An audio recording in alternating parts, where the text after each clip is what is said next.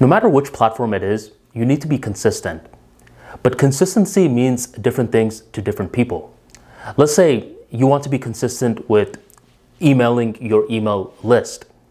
If you go to 5 people, each of these individuals are going to give you a different definition of being consistent. Some people email only once a year. I've heard about people that do that. Some people email monthly, some weekly, some daily. So before trying to be consistent, you need to experiment and you need to understand what works for you. Initially, when I was starting my email list, I was focusing on weekly emails. But later on, I felt as though I wanted to build a stronger relationship with my email audience. So I began doing it daily.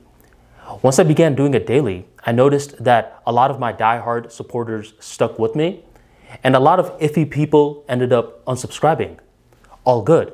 It doesn't matter if people stick with me or leave, I'm still going to be consistent. And hopefully you start to build that same mindset as well, because it doesn't matter if you're choosing Twitter, it doesn't matter if you're choosing YouTube, podcasting, etc. You need to build promises with yourself. And the more that you eventually create a content creation schedule, you're already in luck. A lot of people don't even get this far. Now, it's simply a matter of executing this schedule.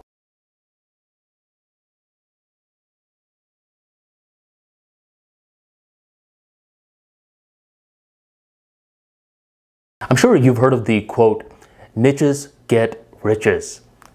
In my opinion, I'm not a big fan of this quote because I lived with this quote, and unfortunately, I was burned by this quote.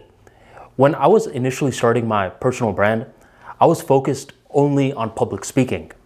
I would only think in terms of this niche.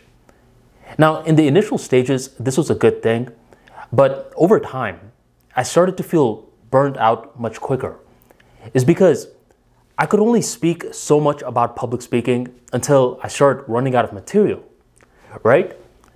So I had to reevaluate my entire position and I started to experiment more.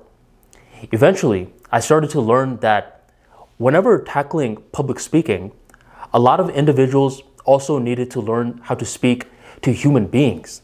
Don't look at a crowd, look at individuals that just happen to be sitting by each other.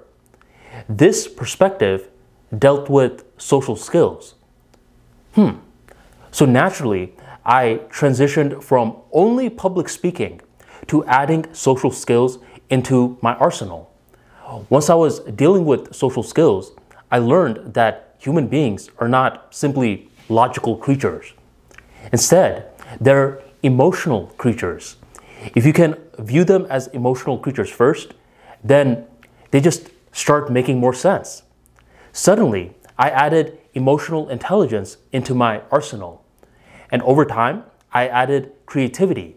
I added concentration skills into my arsenal.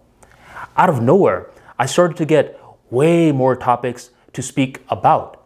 I was no longer thinking in niches. I was thinking in themes. I was no longer thinking in terms of public speaking only. I was thinking in the theme of communication skills. So as you're building your personal branding empire, you're going to be thinking, well, what do I talk about? What's my theme? You don't have to answer that question yet. It's okay for you to start off with a niche. But hopefully you understand that over time, if you are feeling burnt out, there's always another opportunity to think in themes. And you'll notice once you're feeling burnt out, just take a pause and you'll see that there's a lot of these other subjects that you naturally hopped into as you were discussing your niche. Think about what all of these subjects have in common. And once you find out what they all have in common, that is when you are discovering your theme.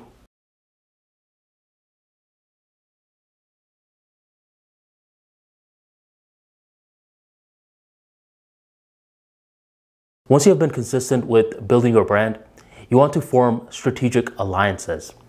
The reason that you want to form strategic alliances and not just alliances, is because on the online space, a lot of individuals add clutter to your life. They really don't care if your business and brand is successful. They just want to form a relationship with you so they can mooch off of you or pitch their services to you.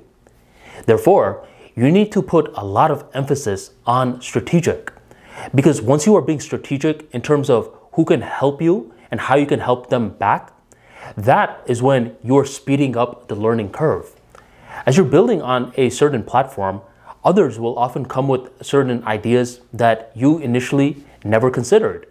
When I was building my Twitter profile, I never for a second thought about starting an email list.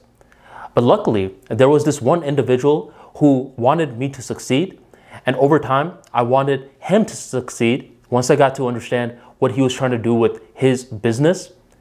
And he was the one who gave me the idea of building the list.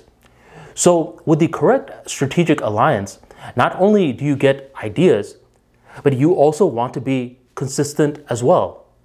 Because you see this other person consistently getting better at their craft, consistently expanding from niches to themes, providing value for others.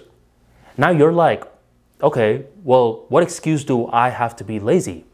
So a strategic alliance gives you added ideas and it holds you accountable. It's very fulfilling and it will help you with your personal branding journey.